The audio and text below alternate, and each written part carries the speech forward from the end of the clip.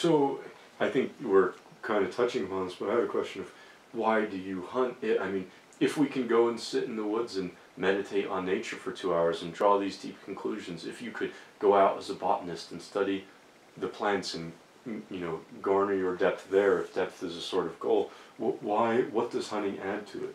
Well, I think people do that. Mm-hmm. Botanists definitely do that. Mm-hmm. They're there for a different reason. They're there for knowledge and understanding and perhaps spiritual enlightenment with their relationship with plants. My sister doesn't hunt, but she does like United Plant Savers, Mm-hmm. and she has this incredibly deep relationship. And then she's a painter, so she's painting them. Like if you look at these pictures, Yeah. That's a whole nother like level of depth. But her son, my nephew, is a real hunter, and he grew up with me hunting, and we don't know the plants like my sister does, but we're going to try to kill something. Mm-hmm. And we're following in, like when I see like coyotes and wolves and wolverines, like they're my tribe. Mm-hmm. So, my sister, although she loves animals, she doesn't think that in that way. Mm. And so I'm looking at like, I very seldom see wolves, but like when I see wolves, I think of that. It's like, we're here, we all live here. And periodically we take one of those grass eaters. Mm-hmm. And someday we'll be the grass, we'll be back integrated into this system in our atoms, and we'll be dead. Mm-hmm. But for now, our role here is like predation, right? I've been a predator as long as I've been awake. Yeah, I think that's it, right? Why do you hunt as opposed to be a Just botanist? observing. I don't know. It's a sort of deep feeling that you can't, a playing out of your natural role in the world. Natural role. It feels right, and I might have been at one point like hesitant to pull the trigger and stuff like that. I'm not sure. I think so, but when things are right, hunting, and when they're wrong, it's hard to do it. Like it's a strange thing. But when things are right and you get that, like you got a cow tag, you're in the public land, you know it's legal, everything's good, you're way back, you make that shot. It's right.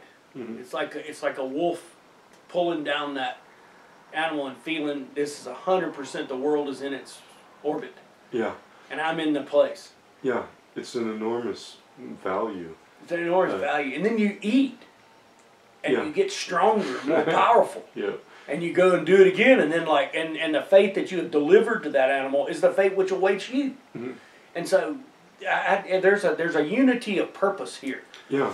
And it's amazing. I don't intellectually grasp it 100%, but the feeling of being in the current, being carried to where you need to be, is undeniable. Mm.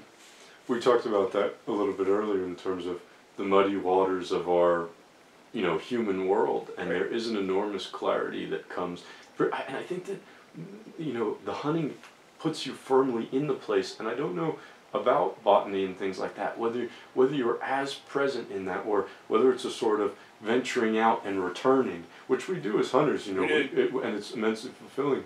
But you are, it's cliche, but you're very, present when you're hunting. And in a sense, it's like that. It's a meditation, right? Yeah.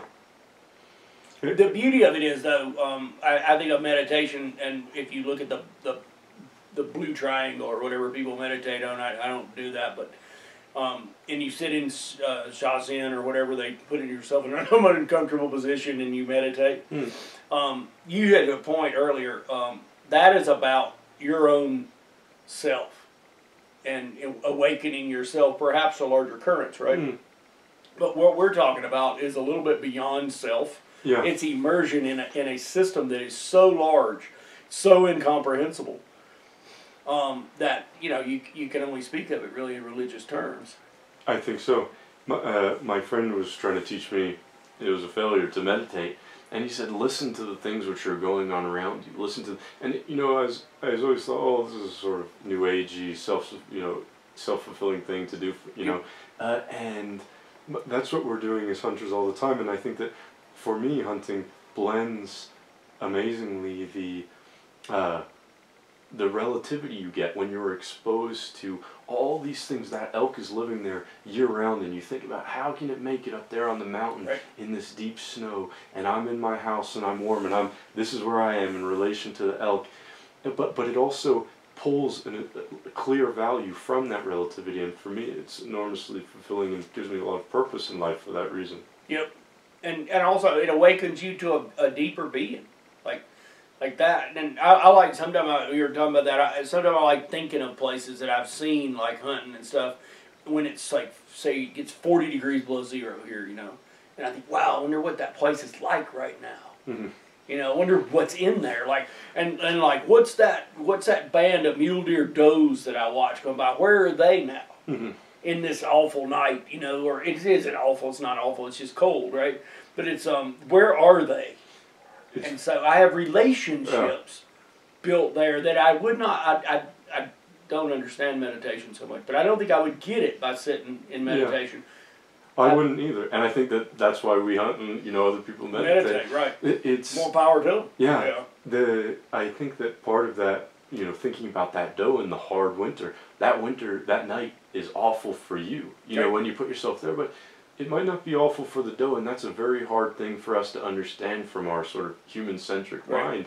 How can that possibly, you know, how can they be thriving in this? And that's enormous relativity, which, you know, it gives you a lot of perspective on the different things exist. Well, anthropocentrism is just like if you're meditating and you're playing on your phone. Mm. I mean, to consider, another Derek Jensen book is The Myth of Human Supremacy, and to consider people as separate or the height of some type of development is probably to miss the point. I mean, you know, if you watch those grizzly bears digging those roots or moss or whatever, I mean, you're just not supreme. Mm-hmm. Yeah. It is I mean, you may be able to outwit them in some way, but a lot of times you wouldn't even be able to do that. Yeah. It's just not supreme, and part of hard hunting, real hard hunting, is to disabuse yourself of the myths of your own supremacy. Mm-hmm.